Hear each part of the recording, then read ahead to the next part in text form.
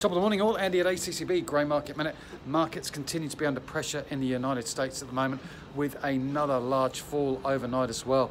And this is just showing that the exports aren't on for the US. Now, one thing I don't know is this because they haven't seen any information from the government, or is it what people are speculating? So it's something we're going to have to watch for at the time being. As I mentioned yesterday, lowest plantings in the US on the winter seedings on the wheat for over 100 years. Something to watch out for there. Looking at sorghum markets yesterday, again, it seemed to be a bit of a slow grinding day.